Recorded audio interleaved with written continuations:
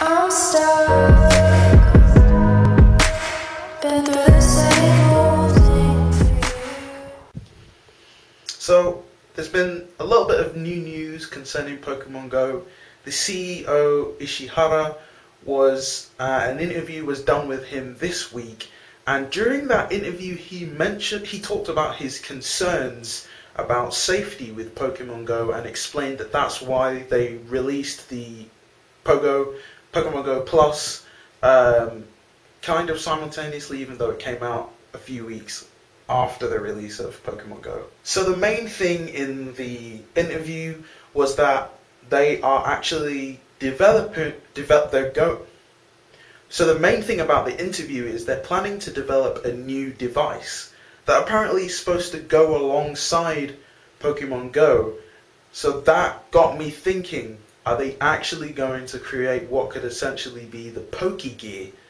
Here's an image right here of what the PokeGear was in Generation 2 and Generation 3 Pokemon. So that's kind of exciting. At the same time, I'm kind of like, why do we need an additional device to play a game that still needs a lot of work and still doesn't have a lot of its core elements released? Because Pokemon isn't just about catching Pokemon, it's all the other experiences that go along with it. So that's all we have this week in terms of news.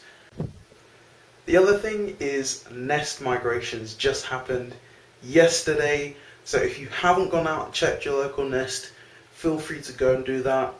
Today's video is super short, not really a whole lot of Pokemon Go content because today I just tried to relax and kind of take it easy, and I had an errand to run.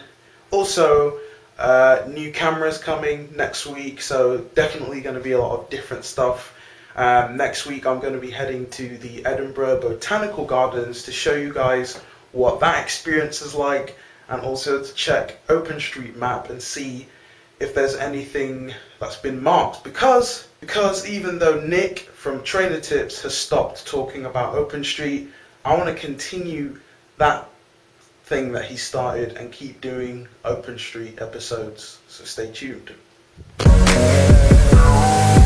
And you can't just say